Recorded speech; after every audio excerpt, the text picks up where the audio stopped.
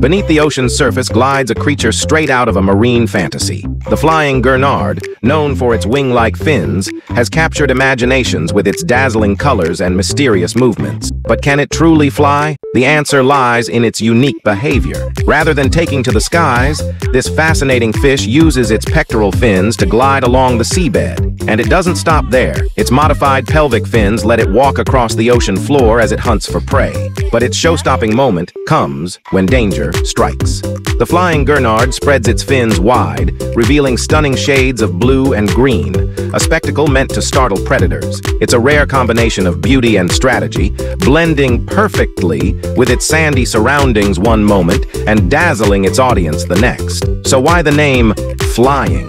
Perhaps it's the way it glides, defying expectations at every turn. A true marvel of the ocean, the Flying Gurnard is both bizarre and beautiful, a story waiting to be uncovered.